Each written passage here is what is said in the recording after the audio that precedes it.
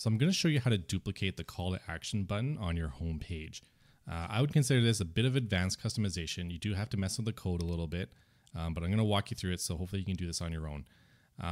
First thing before we get started though, make sure before you do any code editing changes, you create a backup of your theme. That way if something goes wrong and you don't really remember what you changed, you can revert to a previous version. Because if you don't do that backup, we don't actually store any changes you've made previously. So make sure that's done first. So what I'm going to do here, looking at all our themes, we have this main call to action button. And if you look at every single theme, every single one has one. And it's because this button is super important to how users navigate through your site and actually buy your content. I'm sure you've seen these big buttons on a lot of websites you visited.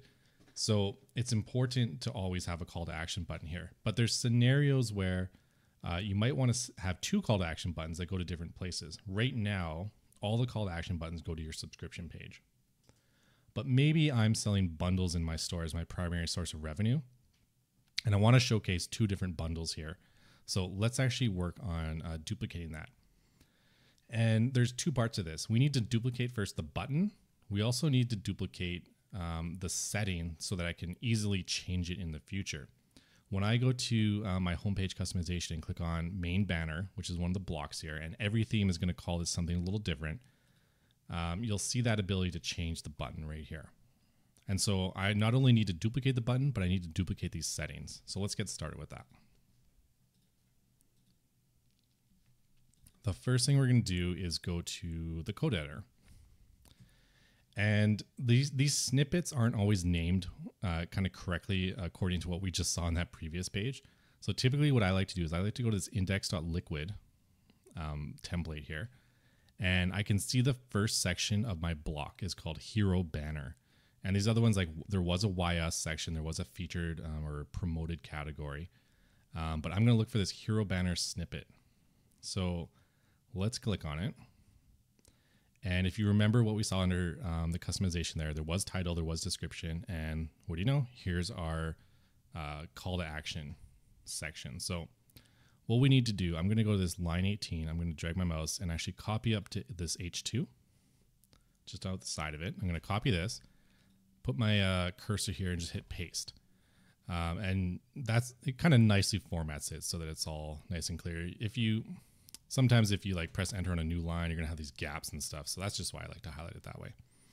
So we need to actually change this. And we're just going to call this CTA URL 2 and CTA text 2. Okay. And what we've done, we can just save this now. And we're going to see probably a wonky button here. The code, the CSS code and the formatting is not applied. But this is just the first step. So it's perfect. It's there. We have our second button. And now we need to add that ability to edit in the settings under the homepage customization, the ability to edit this button here. So that's going to be done under settings.json. And basically all those blocks we saw, they're kind of formatted here. And nicely, our hero banner is one of the first ones. And again, we see title, description, background color is something you could change.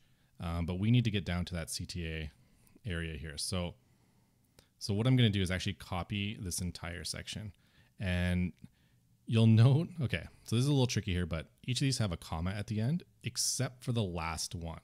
So what I'm going to do here, I'm actually going to copy this comma as well, and then we'll just click here and we'll hit paste. And so now all these have commas at the end except for that last one, just like it was. Now, if I save this, it's going to throw errors because it doesn't like when you have two things with the same ID. So again, I'm going to use this ID, call to action text 2, call to action URL 2. And just to make it a bit more clear in the settings editor, I'm just going to edit this a little bit too. And we'll hit save. And so now if I refresh, there we go. We got our two buttons side by side. And now let's go back to customization. We'll click customize homepage customization, main banner. And just like we did in the code there, now I have my two buttons and I can adjust them accordingly.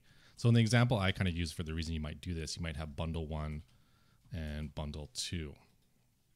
And then you have two nice buttons here. So typically it's going to go to that join page by default, as I mentioned, but then you can go to bundles and choose bundle and pick a bundle. I don't have any bundles in my store right now, but usually you would see a big list here. So yeah, that's the basics of adding buttons. There might be sometimes a little more you need to do. You'll kind of note here, that looks okay. That looks okay. But maybe sometimes I want that on a second line. And there's ways to do that. Like if I show you this, we'll click on actually it's not customize. We'll go to code editor, and then we will go back to that. What was that again? Hero banner liquid. Okay. And here's my call to actions. So there's a thing called a line break. It's just these corner brackets BR, and then let's check what that looks like. So it's stacked them. They're still a little close. So in some situations, I might just add a second BR. And there, now I got a space. So that's just a cool little way you can have them stacked instead of side by side. Sometimes, depending on how many buttons you have, it's kind of up to you how you want to display that. So I'm going to remove that and get back to how it was because I like it this way. And that's it for adding a duplicated call to action button.